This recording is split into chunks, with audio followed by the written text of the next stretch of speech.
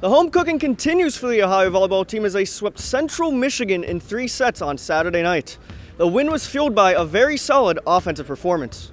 The Chippewas entered Saturday with a 10-3 record in the MAC and sat at the top of the West Division. That didn't faze the Bobcats though, as they hit 320 on the night en route to sweeping Central Michigan. Our outsides, I think Liv had a good night, hit the ball well tonight. Just as a team, we were very low error throughout the evening. I think Maggie had, 26, 28 attempts and 0 errors. So I think throughout the night, we put pressure on them.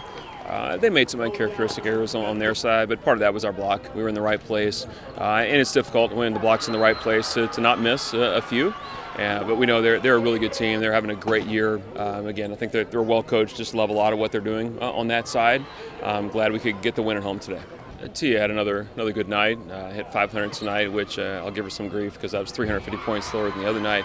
500, of course, is an outstanding performance. We were in system a lot. The pass was back working for us, so I just knew that I had to do my job in the front row if they were working so hard back there for us. And Vera was also putting up great balls, so I had the opportunity to do what I did. With the win, Ohio improves to 7-2 in games played at the Convo. It's our crowd, honestly. They just give us so much energy, and we're really comfortable on our court, obviously. So just that play puts us in a different mindset when we're at home and on our own court.